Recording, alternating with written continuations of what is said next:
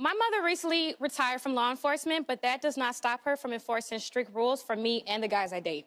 She actually requires that I take down their social security numbers and their home addresses so she can run a criminal background check on them.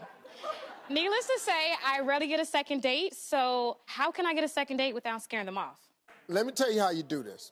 First of all, the first date does not require a background check because you want to go to a place that's very public.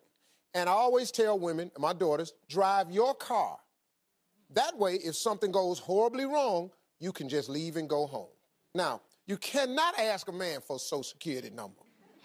What you can do is get there first.